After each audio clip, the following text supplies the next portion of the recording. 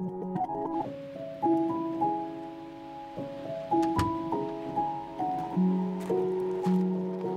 was really worried that I was going to walk into a room full of really tall, skinny, blonde women with big boobs and gorgeous. And there were those there, and they were beautiful inside and out.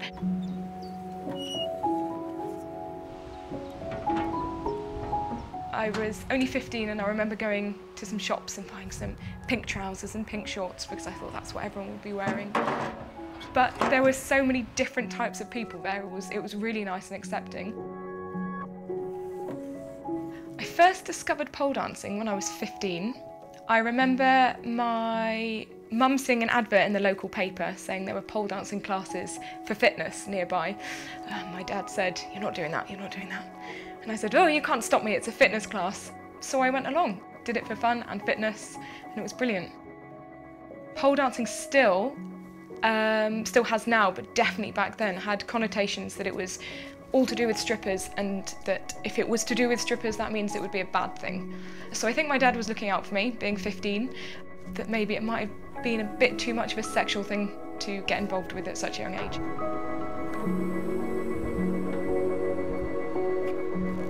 Pole dancing is an extremely intense workout for all over body. It's mainly using your upper body, so all your arms and chest.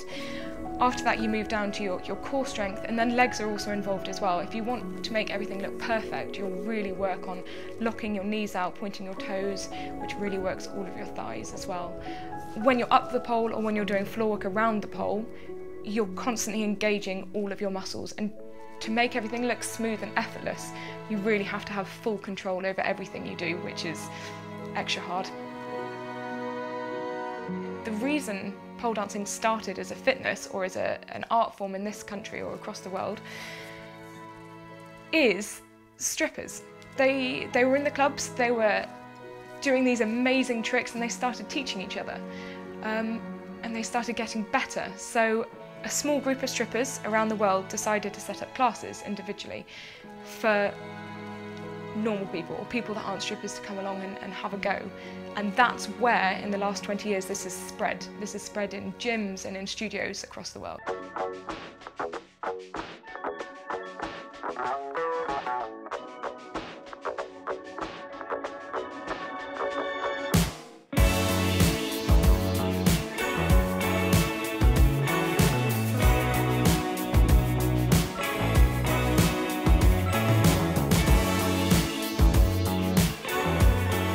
So the main reason pole dancers wear a very small amount of clothing is because we actually use our body to grip. We name certain parts of our body, so the elbow pit and the pocket, and we use all these parts of our body to actually grip on the pole. The other reason sometimes people wear tiny little pants and tiny little bras is because we're in an environment where we can and we feel safe, and I think it's good to be able to show your body off and feel confident.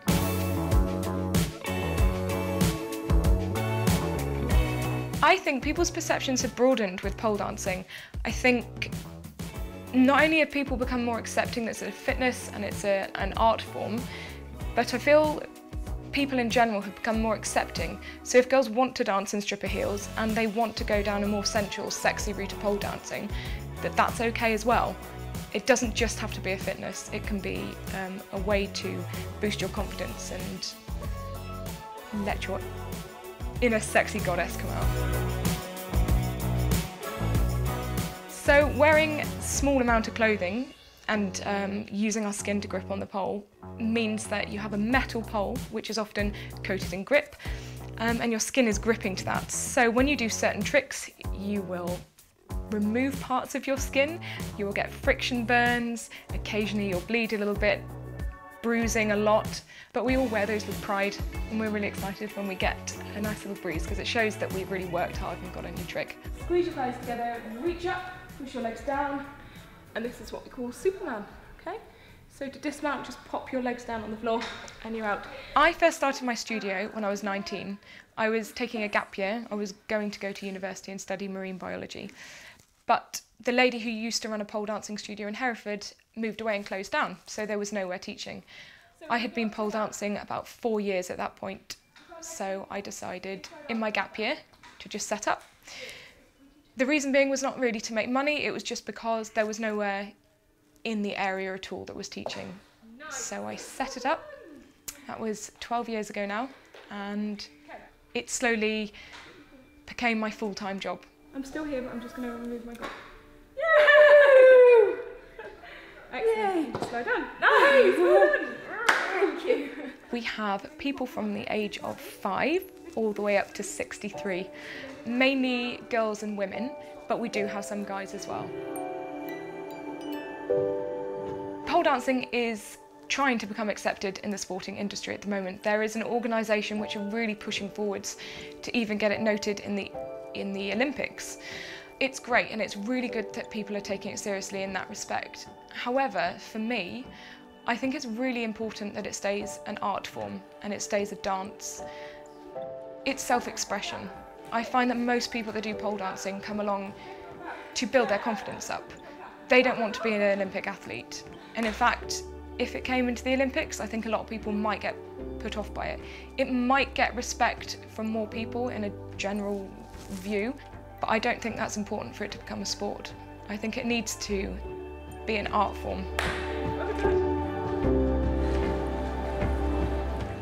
I used to compete an awful lot when I first started, and I won 2 UK championships. I love it. I love getting on the stage, and I'm a bit of a show-off, really. So I really like making eye contact with the audience and seeing if they enjoy my performance. I took 5 years out because I really pushed forward with my studio, and I lost a little bit of confidence in those 5 years. Then last year, I found my confidence. My other half, Kieran, said to me, just compete, do it again, just do it. And I was always thinking I wasn't quite ready. But I did. I put my video entries in, and I got through to the 2 finals of the only 2 biggest competitions in the UK straight away, which was amazing.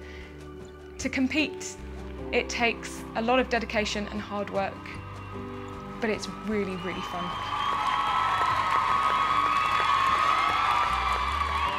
So when I'm out and about and I see something I want to do a trick from or a pole dancing move from, I forget about anyone else who's in the area. I remember I was away a few months ago, and there was this big fence that I did a human flag from.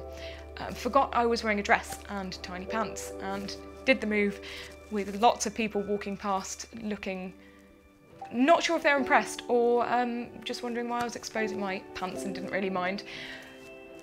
But you don't mind, you're more focused on getting the trick. I'd like to think they were impressed by the strength. My favourite thing about pole dancing is everything. If I go into the studio one day and I'm feeling strong, I can train all of my hard tricks. If I'm feeling tired, I can work on my flow around the pole and my dancing. If I'm feeling sexy, I can put on my heels and practice my floor work and my heel bangs. I can literally use this piece of metal to do whatever I want, and it makes me feel really happy.